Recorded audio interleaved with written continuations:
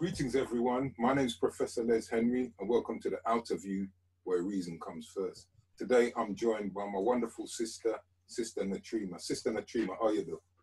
I'm fine. How are you this evening? I'm blessed, you know, can't complain. Can you just tell us a little bit about yourself, please? Yes, my name's Natreema. I was born in Lewisham, born in the UK. My parents were born in Ghana, so that's where my origins lie. I say that I'm a product of Lewisham because I was born here, grew up here, educated largely here. So I call myself like an import, unofficially, by way of Africa. But to say my background is I'm a writer. I wrote my first book, Melanin Monologues, in 2015, and I wrote a second book in 2019 called Young Black Entrepreneurs. Okay. And I've got experience of working in a college further education, Department of ESOL and Functional Skills Adult Learning, and I work in a library as well, and I just do jobs that help me progress and fund what I'd like to do in terms of my writing. And I have a small company called the Wordsmith Workshop Limited, and that's a little business that I started to be a platform in order to produce my books independently. Yeah. So that's why I started that. And my saying is, independence retains authenticity. So I can be as authentic as I want to. Absolutely. That's why I've published a couple of my books. You know, I offer them to publishers. They either want me to make extensive changes, which will detract from the message. So I just put them out myself. So, you know, again, respect, because why should we wait for anyone else to do that for us? You know, why? Especially if we've got something important to say. Absolutely. One of the things I want to ask you, and I know you've got a keen interest in this, is how do you think us as Africans, you know, peoples of African ancestry, Black people in the diaspora, what do you think are the lessons that we can learn from racism, but how can we use that in a practical way to develop ourselves? A practical way is, I think that we need to understand the history of it.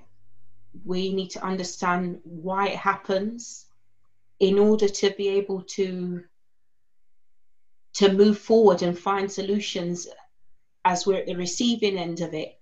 And I think my view in that sense has stemmed from an interview I watched a long time ago by Dr. Frances Cress Welsing, who's, I believe, a Black psychologist. She's now no longer with us.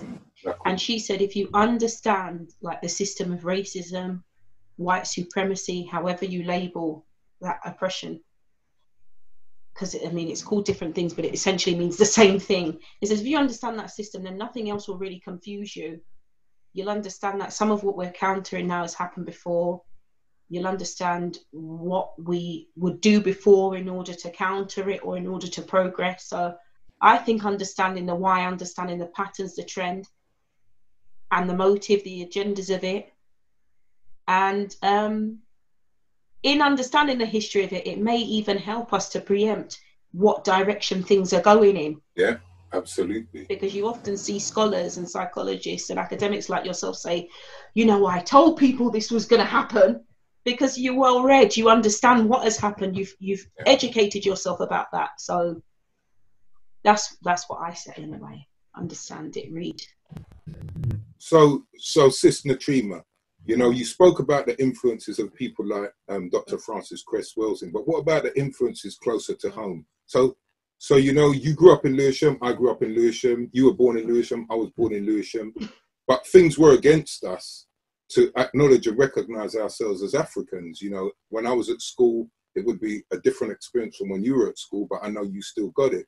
So, and I know one of the things about talking to you is you're very proud of your Ghanaian heritage, and you're very proud to be, you know, an African person, but also an African person in the diaspora. So where does that actually stem from in your experience? That stems from being exposed to my culture firsthand. And I always say to my mum, I'm very grateful that at such a young age, she took me back home to visit for a few months, because where I was at the time, I think we're talking about the very late 1980s, I was having quite a difficult time at school. And I'm not proud to say that it was from some of my fellow black students, and I'm not pointing the finger and blame, I'm just saying as an observation. You're being honest, and it's the history. So how old would you have been? Around 6, 7? I was about 6 years old when I went to Ghana for the first time. And by then I'd been at school for about 2 years, and I'd encountered a lot of bullying about my skin tone, about having such a distinctive African surname, and about being African, about being a black African person. And, you know, it was things like, if we watched a documentary at school, the African in a mud hut. In our books, it was the African with the swollen belly. And that is a perspective of Africa, but it's only one perspective of a continent with over 50 countries in it, you know? Yeah, absolutely. So going back to Ghana and seeing firsthand, seeing people live in huge amounts, vast amounts of land, educated, dignified, clean, presentable, beautiful people. And that changed my whole view. So I went from school to feeling quite embarrassed about being African, to then making that transition to feeling proud, but questioning the things I was presented with. So when somebody would say, oh, no, you're an African, or what have you, or, you know, Africans, you clean batter, you do this. I was like, well, Ghana's not really like that. Yeah. I'm telling you, oh, no, it's not really. But I mean, it was liberating for me. I understood that, and it wasn't my responsibility to make them understand that. But that was enlightening for me. Yeah. That's a journey you have to make on your own. But that's actually a beautiful point that you make there, you know, and this is what I say to people. It's not incumbent upon you to teach people that. You know, they can come to you with their ignorance, and, you know, most of us went through that.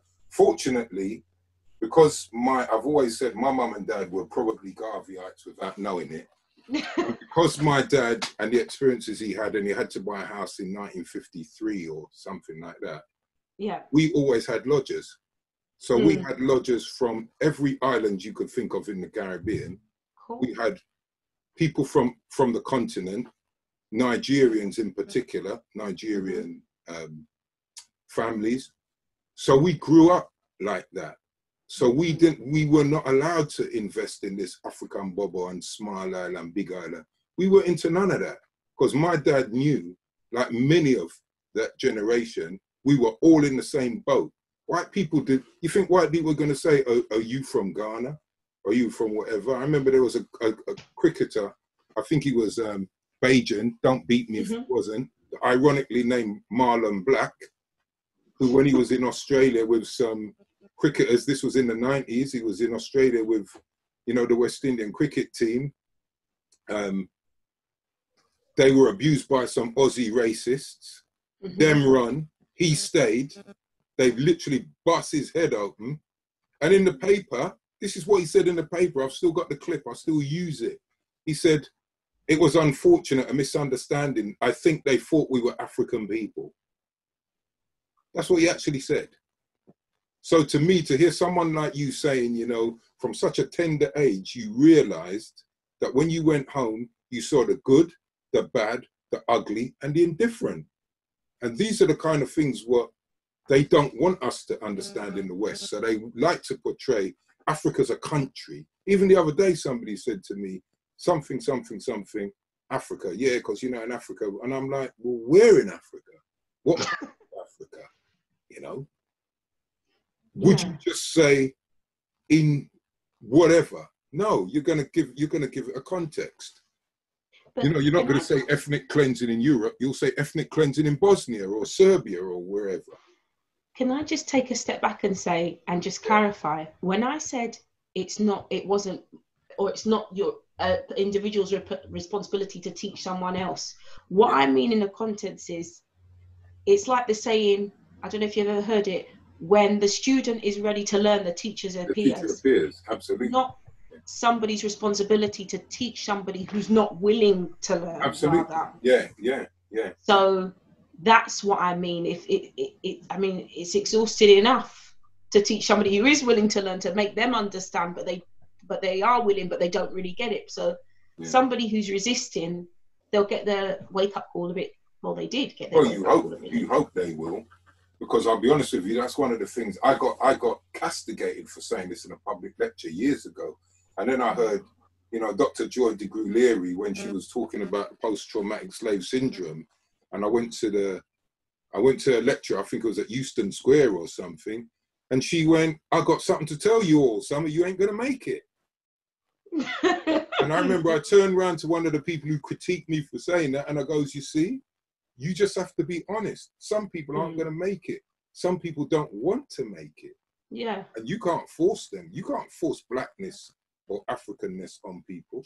Half of my family in Jamaica, if I said to them, right, there's an African rally in down the road, let's go. Menago, after men are African. But if you say there's a black rally, they'll come. Do you know what is interesting? Levels of consciousness.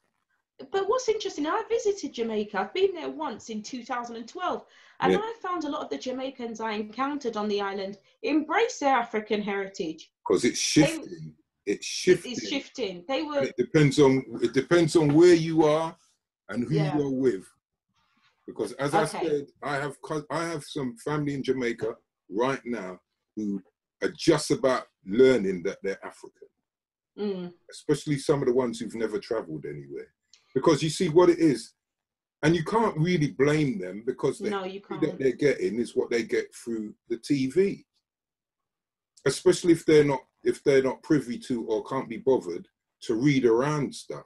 So what they will do is get these misrepresentations. And you've traveled, I've traveled. You see how as Africans we're represented on this planet. And that ties into a conversation that you and I have had on multiple occasions about the importance of understanding history, the history of racism, and about your own culture and identity alongside with that. Is if you don't have that understanding, you become an empty vessel. Things are projected onto you. You learn about it through somebody else. And so get that their is version. And our family, and I say family because as Black people in that sense we unite, is that they were encouraged to disconnect from that by way of slavery, their names, their identity. So I mean, as I've got older, I've got a better understanding for what this goes back to, again, to studying the history of racism. Then you understand the why they feel the way they do. Those particular people who have that view. Once again, it's not everyone, but once you understand the system, racism, you understand why we think the way we think, and how if we think it's a problem, we can try and unlearn it or relearn things. Sister Natreema, I know you've got some really strong views about like a lot of this stuff that's going on, you know, about tearing down statues and whatever it is. But you got an interesting take, because you think that we need to be more like legally astute. We need to understand like legislature, if that's the word, and that whole process, the parliamentary process. So what's your take on that? Law and governance, because it really is the foundation for everything. I know America has a constitution, and we have in this country we have acts of parliament and court judgments and what have you that form a kind of unwritten constitution, if I can say that. It's not in the same way as America, but essentially it has the same function. Once we can go back, once we can find a way to understand that, or at least develop an understanding of that, we can understand how things unfold when a situation like what's happened before has happened, how the law does or doesn't make people accountable and what have you in that sense. So I think we need to understand, because as you said, the Black Lives Matter movement, you know, with the tearing downs of statues and what have you, okay, it's making a statement. However people see it, positive or negative, it's making a statement. We need to make a difference. And I think going back, as I said, I think we were talking about this earlier. So for example, in the United States of America, and we know we're not in America, but we're talking about the West. A gentleman like Donald Trump is very, very, very, very wealthy. He's at the top of his game in terms of his achievements. And just thinking about why somebody like him, who's, you know, achieved what he has, very accomplished, would make the transition into politics. You need to question that. And we need to question that. And he makes that transition from what I've read and understand, because he understands that politics is power, law is power, governance is power. And in putting his mark or making the transition into that arena, forming and shaping and influencing policy there protects his interests and people like him, or a particular sector of society. Yeah. Like, it's not for nothing. So I think in our journey as Black people in the diaspora, a lot of us have we've developed, we've progressed, we have a lot of celebrities. Our earning power is strong, our spending power is stronger. That's an imbalance. That's something, that's economics, that's another conversation. But just acknowledging that the money that's in our communities now doesn't necessarily equate to power. Buying a business doesn't mean having the power alone. It's about how much political influence you have, how we're represented in Parliament or by our MPs. Do they reflect the constituencies that they serve? That kind of thing, educating ourselves in that sense, understanding how laws change and how it could affect what we have, what we do, how we're housed. Yeah. So this is why I think we have, well, I know certainly myself as an individual, I would like to, you know, peel myself right back, humble myself and say that I have, you know, got 2 degrees, but there's a lot more I need to learn about other things in order to anticipate what might happen in the future, how the Black community across the UK will be affected. Yeah. Oh, to me, it's interesting when you're saying that, because what for me, what you're basically saying is we need to be more politically astute so we can plan and prepare for what's coming next. Not what we think is coming next, but what is coming next. Because if you study those things and you study those patterns, you know what's coming next. And I know one of the things that, you know, I heard you say before was the fact that people think that their wealth will protect them.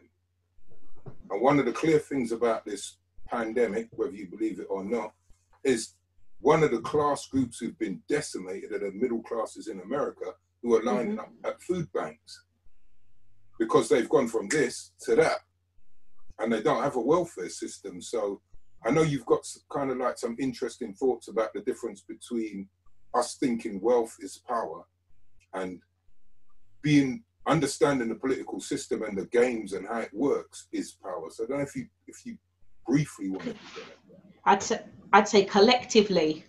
Okay. It's a kind of interchangeable thing. It influences each other. It goes hand in hand, I would say. So that's why I go back to saying we need to understand that process. No matter how accomplished we say we may be or we are, or how educated we are, that should be compulsory, I think. Really, it should be a compulsory subject. Yeah, it should be it really should, because it's everything, it's everywhere.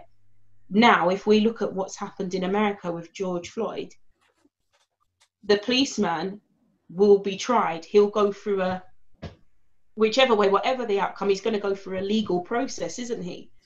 True. So it somehow everything reverts back to that by default. Absolutely. Well, not by default, but it's even understanding like the ruling classes.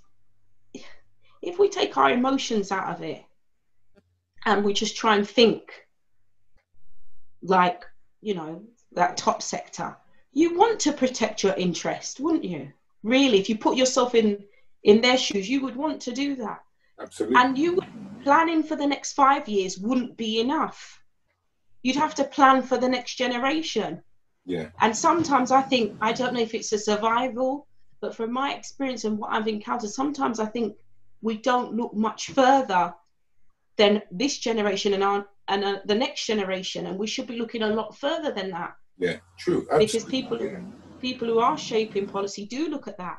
Yeah. They anticipate what, and they use statistics as well to anticipate what impact certain laws will have. Yeah. Decades to come. Yeah.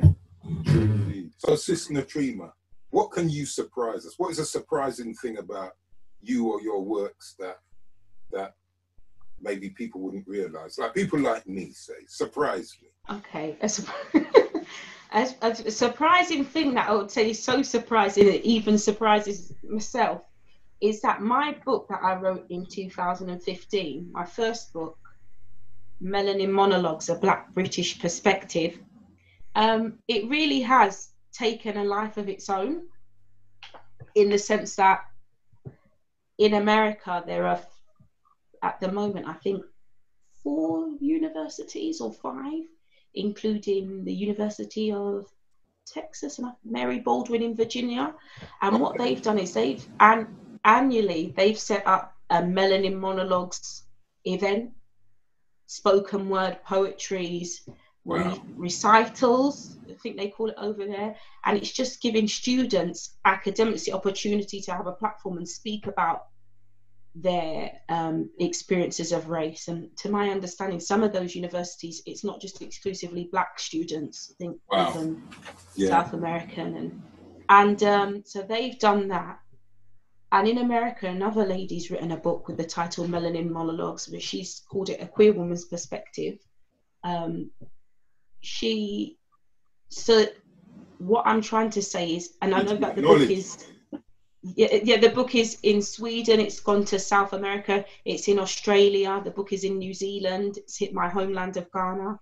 So what I'd say is a surprising thing, that a book that I wrote after being inspired by yourself and being inspired to talk about race from an observational perspective and critical in terms of analysis. It's a brilliant.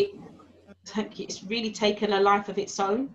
People have embraced it, and it's called A Black British Perspective, but it's gone beyond Britain.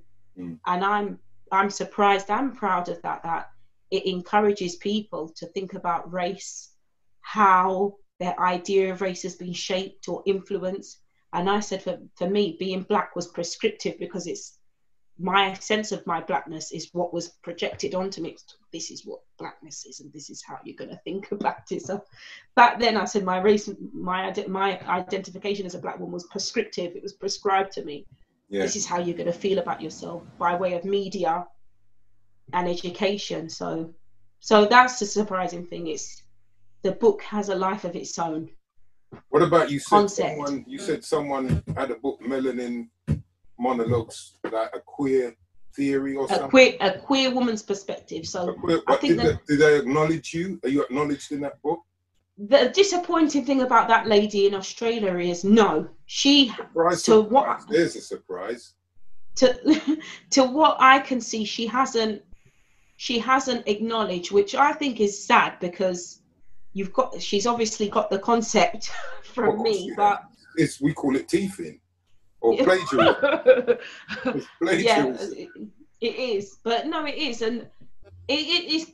I don't want to say bittersweet, but it's a double-edged sword for me, because I feel it would have been common courtesy to acknowledge where you got the idea from, but then at the same time, when I put this book out there and I spoke to the universe, I said, I want people to think about race. I don't want people to look at what is presented to them in the media and take it just at face value, to really critically think about it. And now words have vibrations. Now it's happening. Unfortunately, it's not under the best circumstances, but people are talking about race. And to be honest, people should look at your book, because one, you're one of the younger up and comings, and two, it's just a really reflective and rigorous account of what it's like to be a woman of African ancestry, a Black woman in Britain.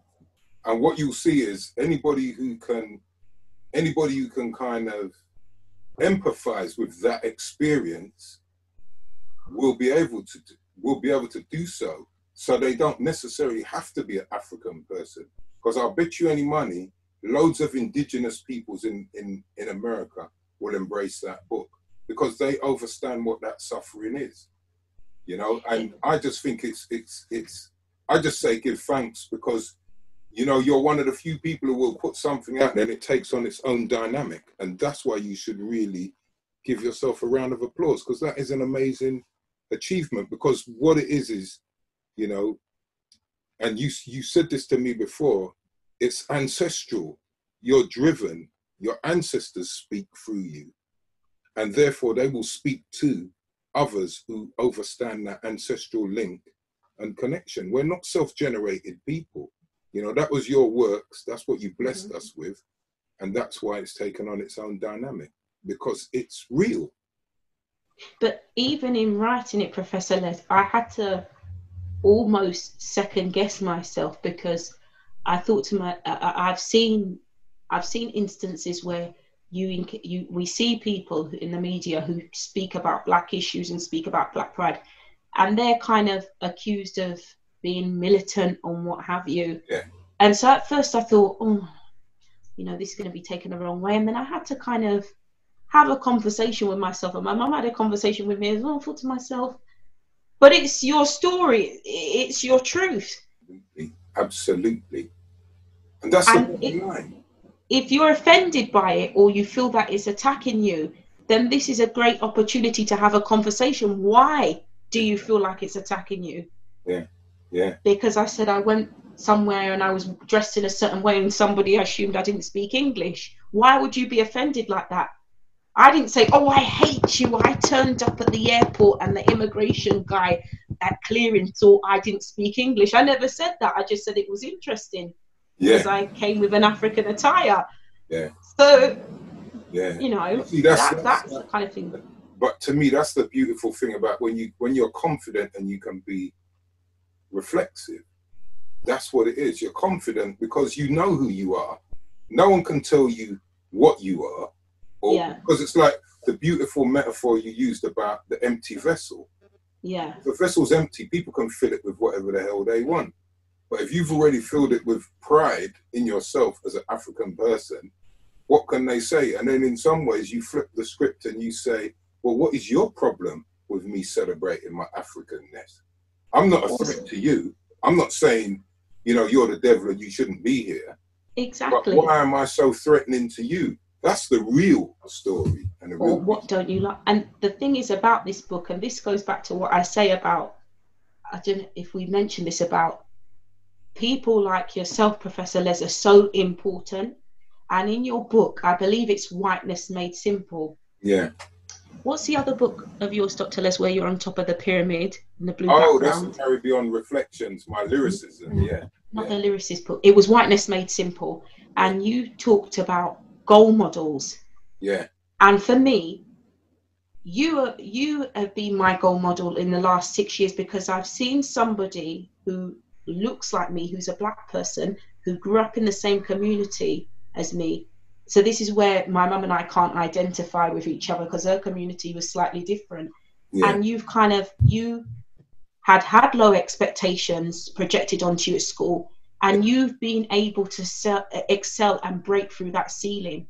If I'd met you earlier, my life would be different, because even I talked about in my book, being at school and coming up to my GCSEs and having predictions, and my English teacher sitting me down, he wasn't shouting at me and saying to me, asking me what I want to achieve. I said to him more than a C, because I want to go to university. He said to me, I'd be really, really, really happy if you got a D, Natreema, considering English is your second language. And for me, that was the turning point. I was asleep before that, and then I woke up. Yeah, yeah. And in him saying that to me, if I followed what he felt I would be able to achieve, I would never think it was possible to write a book, or go to Goldsmiths University and get a master's degree, or be enrolled in a PhD program. Yeah. And in that sense, he was my teacher in school, but you and people like you were my teacher in life, in a practical sense. You know, so humbled and give thanks, because I've had great teachers. You know, I've had great teachers. You know, one of mine, Professor Herbert Ekwekwe, peace be upon him, passed last year. Yes. Cleverest human being I ever met. And it only dawned on me when he passed, and I realized he was only 3 years older than me. Mm-hmm. When I met him, I was 25 and he was 28. And the guy he just knew everything. He was exceptional. Everything about everything. And I kid you not, I have never been able to ask him anything that he couldn't address. You could ask him about the most obscure Eastern European political system, and he would tell you. I've never met anyone like that. You know? But Professor Les, he was knowledgeable. We've got a lot of knowledgeable people around us, but he was knowledgeable about things that would help you develop as a person. Absolutely. And that's what counts. Yeah. True indeed. You don't just want somebody who's going to be knowledgeable about what's happening in popular culture to distract us and make us think that, you know, we're accomplished. Yeah. And it took somebody, there's something that gentleman could teach you. He might not have been your English teacher, or what, he might have come later in your life, but there's something he taught you about your ability to do something. There's something he saw in you that you couldn't yet see for yourself. Absolutely. The nail on the head. And we need that in our, and I think it should be compulsory for young Black students to even have mentors, to be honest with you, especially when it comes to self-esteem building. Yeah. Because when you have people who have confidence, present themselves, develop themselves. I was watching a documentary about, I'm going to jump back to the West Indies now. She's an MP. What's her name? Lisa Hanna. It came up on my notifications in Jamaica. And I don't know what she's like politically in that sense, but her confidence. Yeah. She believes she can do anything. She has that confidence, and that accompanies her academic achievements. Because if you don't believe you can do something, you won't even try. You've already failed. Absolutely. So that's where I think, not all, but some of us, older and younger Black people, are lacking in self-esteem and confidence. Yeah. And it goes back to a self of identity and value. Yeah, and it is that, because if you continue to depend on, especially this extremely racist, anti-African, well, they're the ones who introduced this notion of African chattel enslavement and dehuman. Yeah.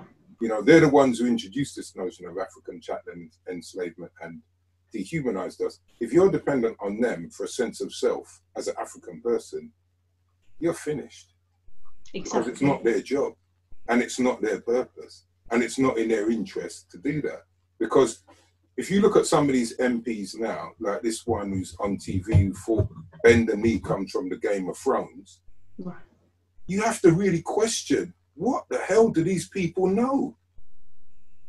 What do they know? Because one of the things what I think has happened in this time is people are realizing you cannot equate a so-called posh accent with intellect.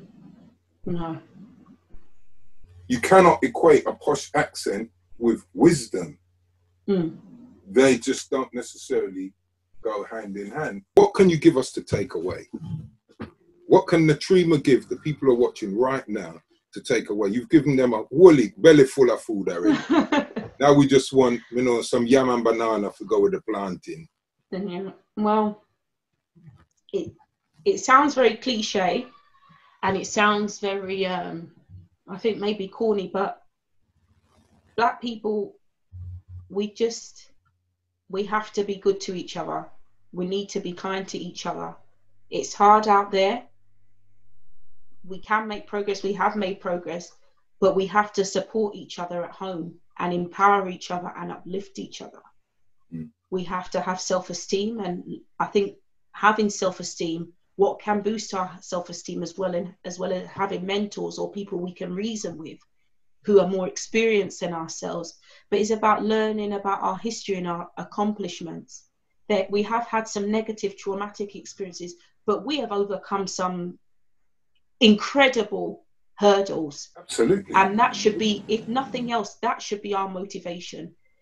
The first wave of us who came here, African or Caribbean, what have you, the first large wave of Black people who came here encountered a lot, but had made some kind of a platform for us to stand upon.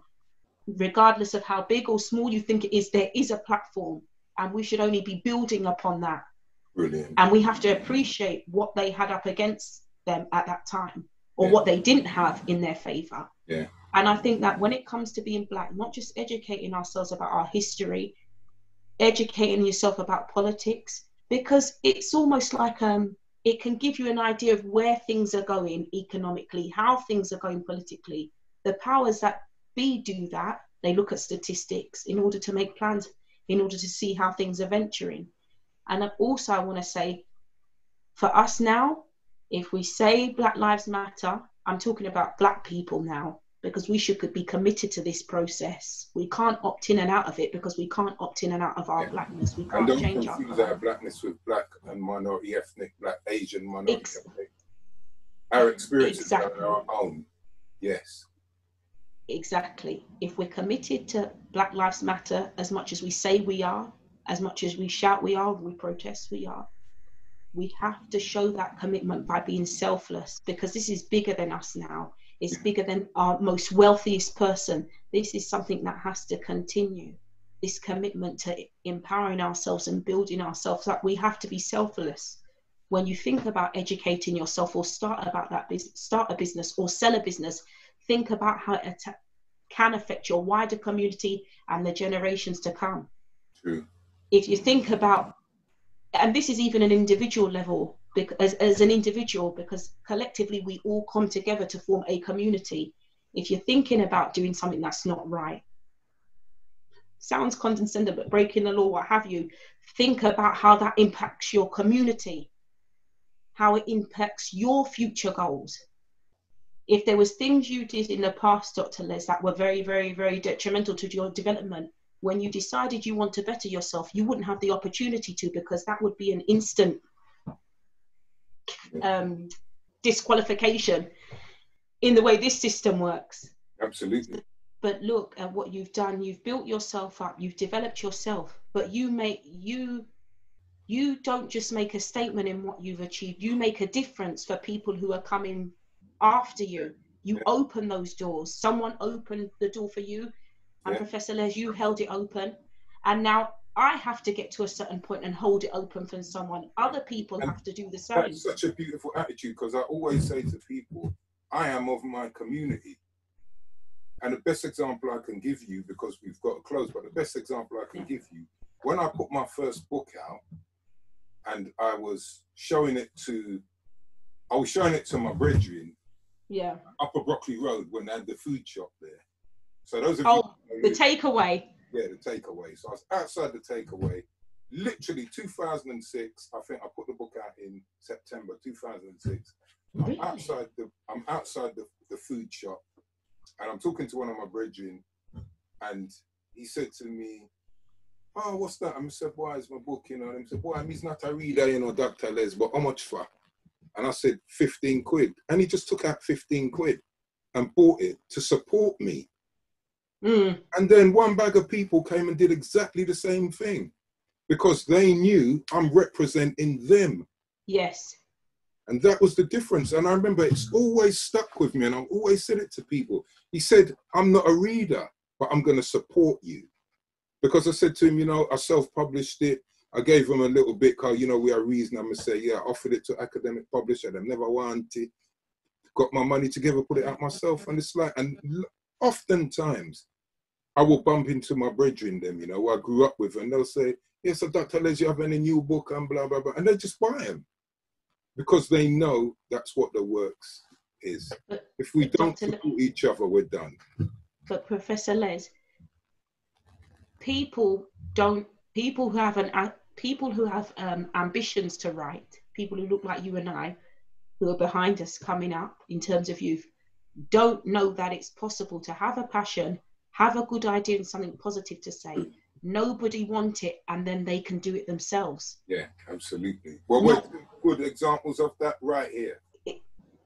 Exactly. And my teacher told, and just one more thing, sorry, I do want to say, my teacher, it's all fair and well that this particular gentleman told me what he thought I couldn't do. Yeah. But at the same time, to balance things out, why didn't he tell me what he thought I could do? Exactly. Exactly. Do you know, I often say that to young people.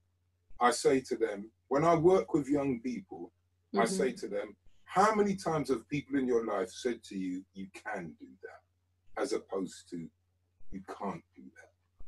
And that's it in a nutshell. And when you're Black, it's even worse, because you've got that story about what they told you at school. At school, the teacher said to me, "Oh, Henry, you're too thick to do a thinking man's job. you better go and work in the biscuit factory or on a building site. Yeah, I was in the highest class. Malcolm X, I want to be a lawyer, be a carpenter. Jesus was a carpenter. It's interesting how it's very interesting how that narrative never changes. But Dr. Les, I was just going to say, because you sparked it in me. When your teacher told you, you better go and work in a factory, you better go and do this.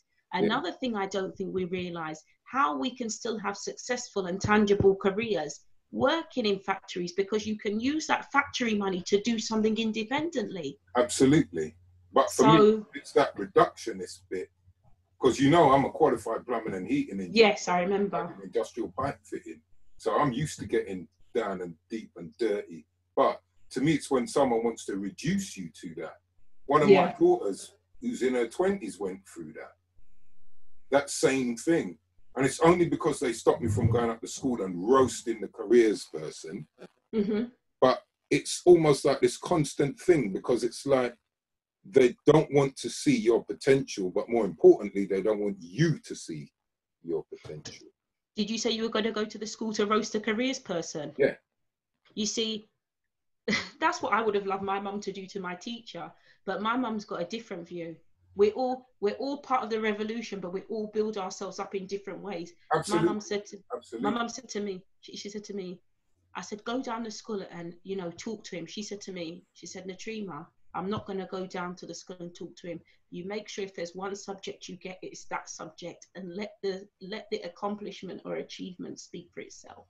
And when I got it, he was encouraging me to do English A level. Yeah.